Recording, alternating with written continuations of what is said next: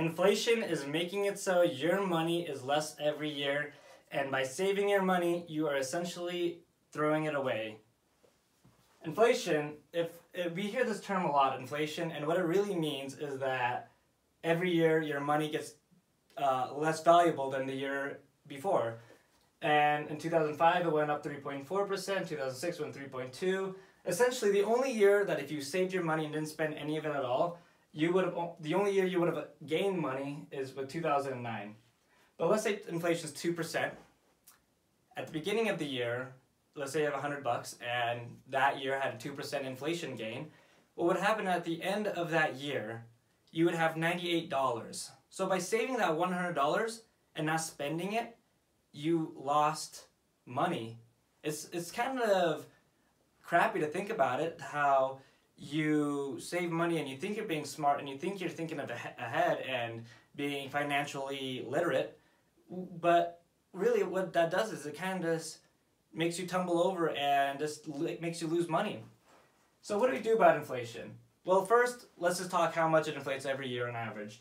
This is the last 13 years, and we've kind of had some roller coaster rides because of the 2008 crash. But what it is essentially, if you average these 13 numbers together, you're gonna get 2.05%.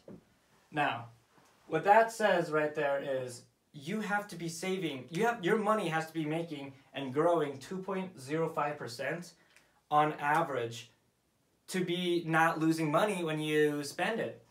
So let's talk about this. If your money is gonna be 2% less every year, how do you make it gain 2% a year? Most people, they talk about putting in an interest-bearing savings account, which is kind of smart because in the name of an interest-bearing savings account, not only are you saving it, you are having great interest on it. But unfortunately, that's not how saving accounts really work. Chase's average for their savings account is 0.01%, which is nothing. That's 1 penny per dollar a year.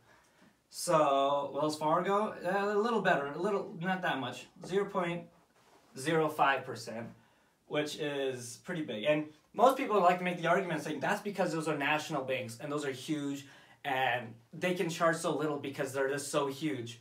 But let's talk about Cash Valley Bank. That's a small bank. That's right in our it has the name Cash Valley. No way they can expand. They're stuck in this valley no matter how hard they try and get out of here.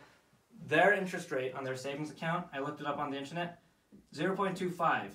Every dollar you have, you get a quarter. You get a quarter back. Every $100 you get a quarter back. Which is ridiculous actually. Yeah, this is really bad. So how can you make your money gain 2% a year? You can do a lot of things. You can do stocks and you can do CDs. But what I like to tell people to do is you don't have to be that financially wise with your money to make 2%. A lot of banks that are only online actually have 2% interest rate, like Ally Bank and Goldman Sachs. I know my bank account personally is Ally, and they have 2.2% interest rate yearly, and they pay that out monthly. So you do get compounding interest rates on that. And that's with Ally. And then there's like Goldman Sachs and a lot of other ones. But essentially what I want you to go home and I want you to remember and I want you to tell your kids, I want you to tell your family, I want you to tell everybody you know about this is make your money earn 2% a year. Just 2%, it's not that much. Just so when you save, you're not being tricked. When you save, you're not losing money. When you save, you're actually saving and you're actually becoming forward step by step into becoming financially independent.